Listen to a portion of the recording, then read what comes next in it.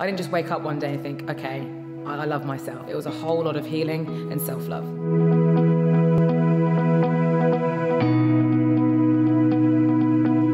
So when I was a teenager, I was really into beauty pageants. My mum was quite forceful with it. I was told to lose quite a bit of weight, and that triggered a really bad eating disorder within me. And I remember just being so consumed by diet, like high fashion, wanted to be that size 0 model, but my body frame didn't allow it. So I'd be starving myself, counting calories, drinking water, then weighing myself.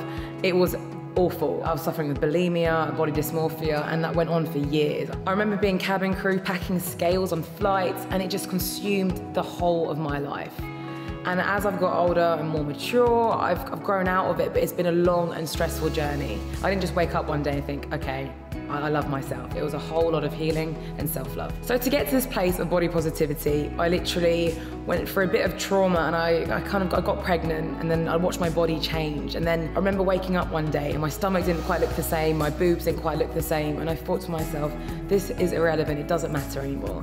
What is in here, that does matter, but everything external to me was just like a shell. And that's why I embraced my curves, I embraced who I am, and I embraced every bit of me. I think in today's society, social media can be a very dark and dangerous place. If I was a younger girl looking at everything that was going on now, I would have been a lost little soul, and I think it's my duty with a platform that I do have to spread awareness on topics that we need to kind of have change on, and it's important for the younger generation to see. So I open up a lot on my Instagram with my posts that I share and the videos that I share, and I'm so grateful for the followers I do have, because they also open up to me. I get thousands of messages every week from people that have gone through certain things like grief, loss of friends, loss of parents, suicidal thoughts, baby loss, domestic violence, and eating disorders. Knowing that I can help just one person, that means a lot to me. Number one, embrace what you have. Stop trying to copy everybody else. Stop trying to look towards others on how you value yourself. It's easier said than done, but the minute we stop comparing ourselves, a lot more we'll feel better about our own selves. Number two, repeating affirmations in the mirror. I'm a huge believer in affirmations. When you're driving, when you're brushing your teeth, just whack out a few like, I'm beautiful, I'm strong.